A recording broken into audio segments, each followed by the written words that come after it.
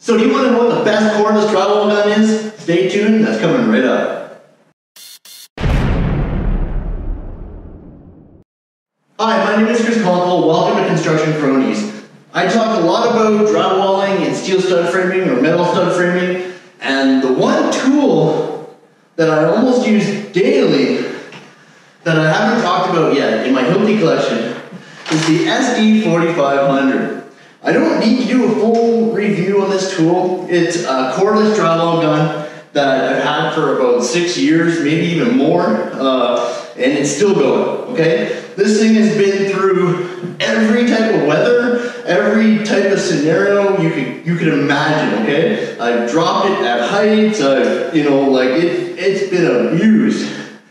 And 6 to 7 years later, it's still going as good as any other, or better than any other brand.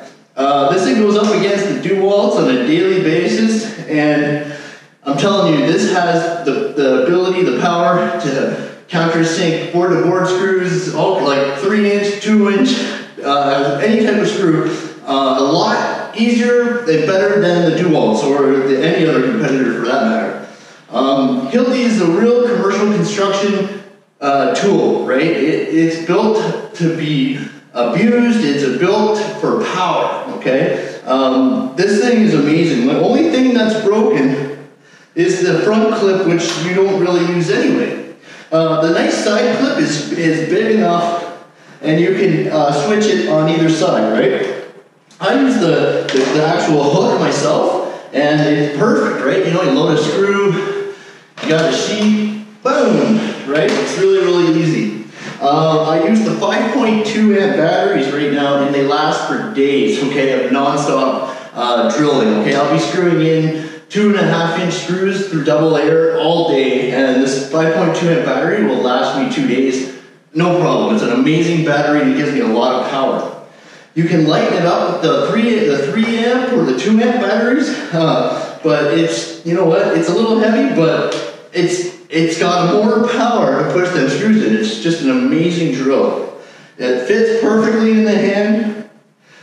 You can lock it off, right?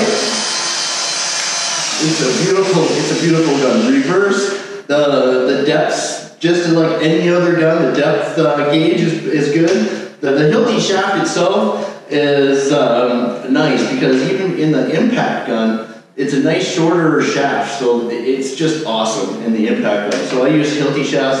The bits that I use are the grabbers usually. The Hilti gold tip bits, they're not as good as they used to be, so I'm just resorting now to the grabber bits. They're cheap and they're throwaway. I've been eating away at those $2 Hilti bits like crazy. The quality of those have gone down in my opinion, unfortunately. Otherwise I'd be using them all the time. It's a great gun, it's lasted forever, it'll get you through many drywall projects. If you think about it, this thing will outlast any of the other competitors 2 to 1 easy. Okay, so you're going to be spending a little bit more for this gun to begin with, but you're going to be saving in the long run, and you're going to be making more money with better production in the field. I guarantee it. So yeah, if you have any questions about the Hilti SD 4500, any Hilti tool at all, or anything drywall, steel stud, metal stud related, leave them down below in the comments because I'll get back to absolutely everybody. If you're new to the channel, subscribe right down below, and YouTube thinks you might like this video right here, so give it a watch. This is Chris. I'll see you all in the next one. Bye for now.